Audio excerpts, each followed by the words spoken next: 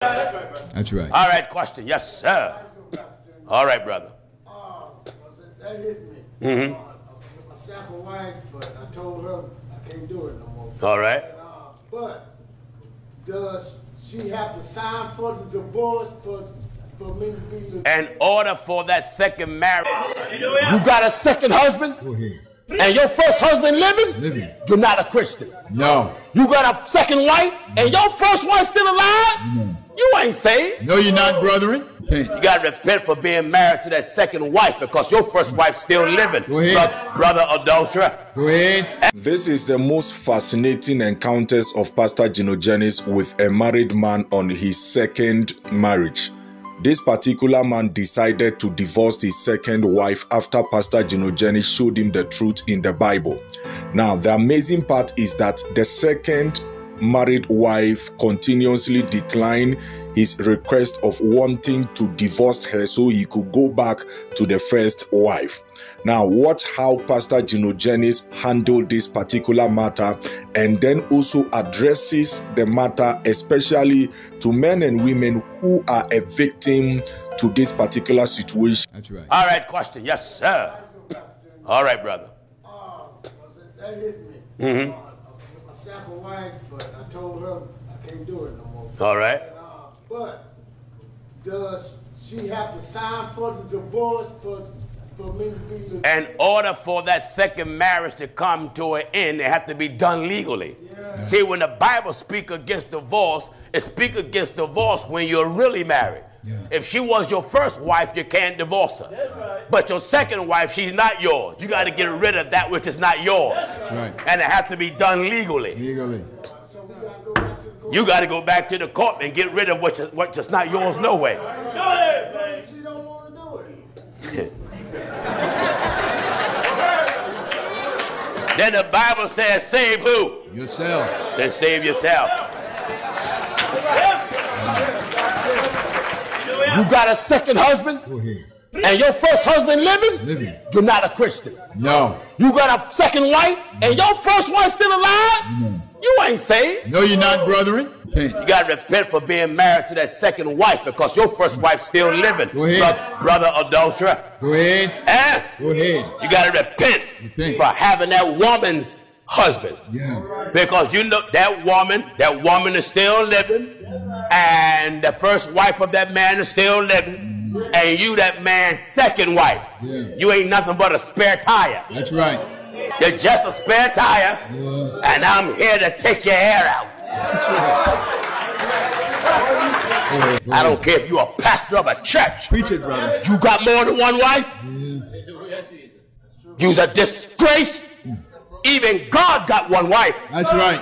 I want to say God got one wife. It's called the church. Sure. The church is the bride. That's right. They only got one. Well, let's see the rule of marriage now. Romans chapter 7, and we're at verse 1. All right. Know ye not, brethren, for I speak to them that know the law. I speak to them that know the law. How that the law hath dominion over man as long as he liveth. Wait a minute. How long does the law have power over that man? Hath dominion over man as long as he liveth. What? For the woman which hath an husband is bound by the law to her husband. How long? So long as he liveth. Then what? But if the husband be dead. If the husband be in prison. If the husband be dead. No, went blind. But if the husband be dead. Got a bad back. If the husband be dead. He drank. But if the husband be dead. No, dying. But if the husband be dead. What got to happen to him? If the husband be dead, she is loosed from the law of her husband. If he's what? But if the husband be dead, then what? She is loosed from the law of her husband. So then if, get this now. So then if, while the husband liveth, while your husband is alive, she be married to another man. You are married to another man. What did the Bible call her? She shall be called an adulteress. But she's shouting. An adulteress. She's speaking in tongues. She shall be called an adulteress. She's on the choir. An adulteress. She's the pastor's daughter. An adulteress. Your mama. An adulteress. Your wife. An adulteress. Your grandmama. An adulteress. Your sister. An adulteress. The usher. An adulteress. An adulteress. While Billy is still living. That's right. Uh-huh. She be married to another man. And yet you married to Melvin. She shall be called an adulteress. Well, Pastor Jennings, he beat me. Then the Bible justifies separation. That's right. Because the Lord said he hates divorce. Yeah. In order for that second marriage to come to an end, it has to be done legally. Yeah. See, when the Bible speaks against divorce, it speaks against divorce when you're really married. Yeah. If she was your first wife, you can't divorce her. But your second wife, she's not yours. You got to get rid of that which is not yours. Right. And it has to be done legally. You got to go back to the court and get rid of what's just not yours no way. If your husband died, getting married again is up to you. Say, you free now. You're free. You ain't bound because he's dead and you're free. If you get married again, that's totally up to you.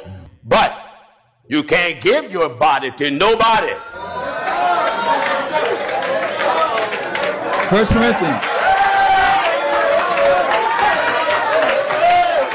Marriage today has become one of the most complicated institutions we do have today in the world.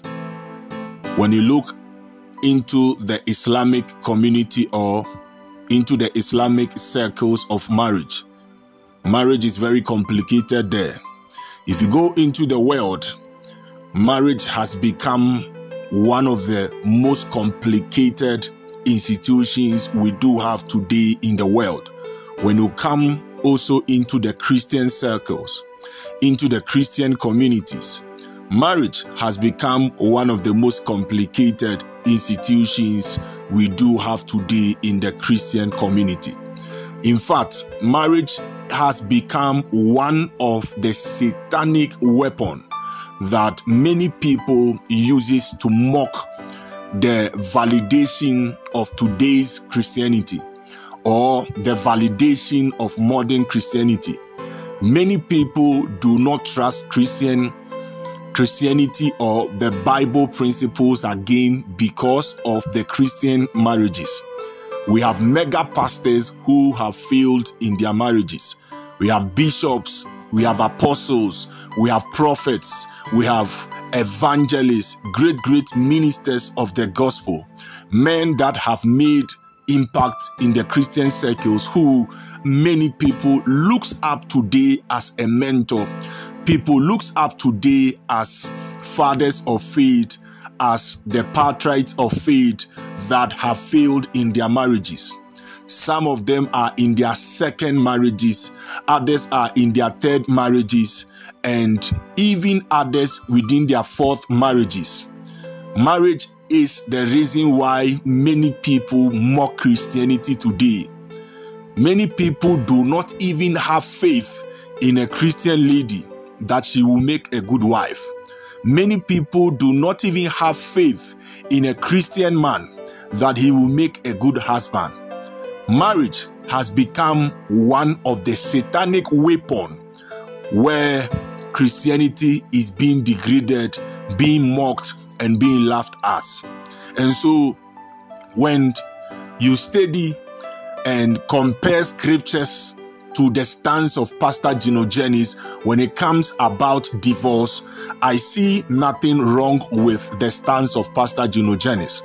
Now, he is a minister that preaches the complete gospel of our Lord Jesus Christ. He is a minister who will preach a gospel that is not diluted, a gospel that is not contaminated, a gospel that is not compromised under any circumstances. He preaches the word of God just as it is. And because of that, many people don't really want to listen to him when it comes about marriage. There are many Christians today who knows the stance of the Bible when it comes about marriage, when it comes about divorce, when it comes about a cheating wife and a cheating husband, when it comes about a nagging wife and a beating husband. They know the stance of the Bible, yet they continuously ignore the stance of the Bible and they do as their heart or their character will have them do. and then afterwards claim to say they are lovers of God or they are followers of Christ. And so the Christian marriage today is very complicated. There is no hope that when two couples who are godly and God-fearing are coming together to be emerged as a wife and a husband, there is no hope that the marriage would even last. There is no hope that the marriage will be a beautiful one. There is no hope that the marriage is on a right course. And so when you look into the Christian circles today, marriages even alone discourage believers. Marriage can even make a Christian fail, that many Christians today don't even know God.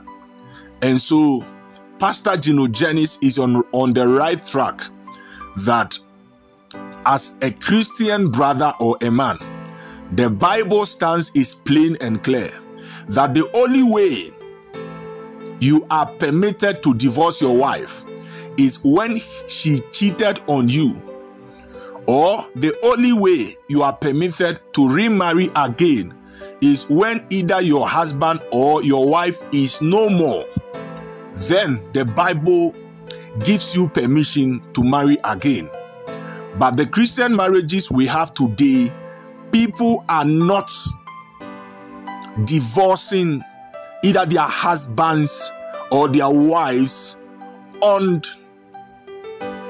the level of cheating or on the level of absence by death.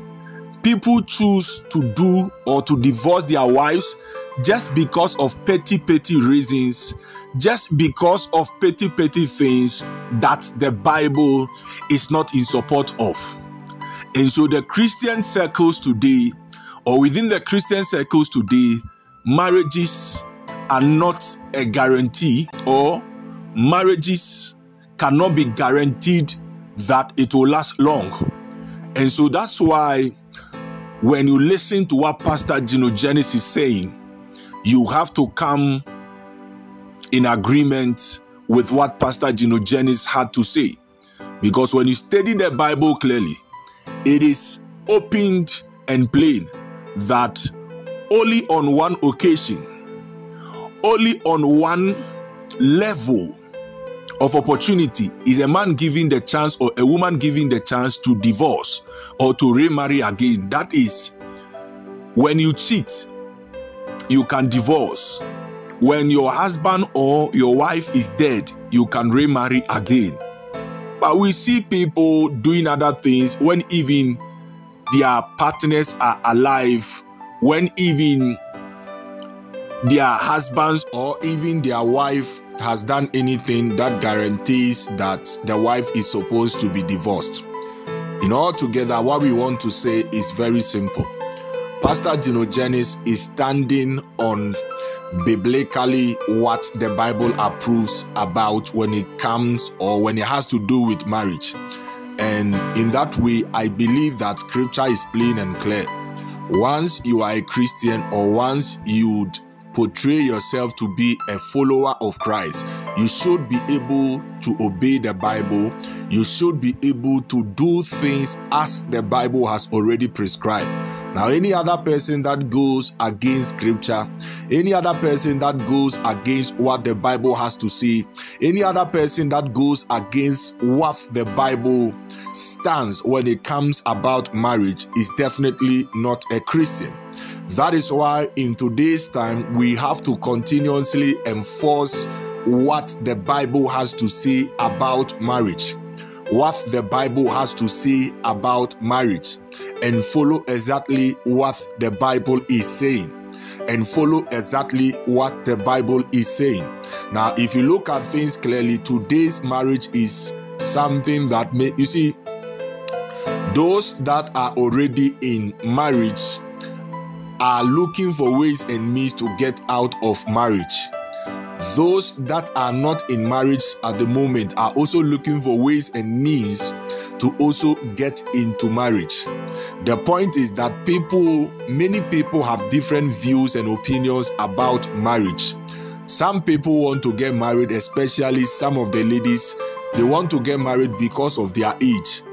Not because they want to become a wife, not because they know what it takes to respect a man or to be obedient to a man.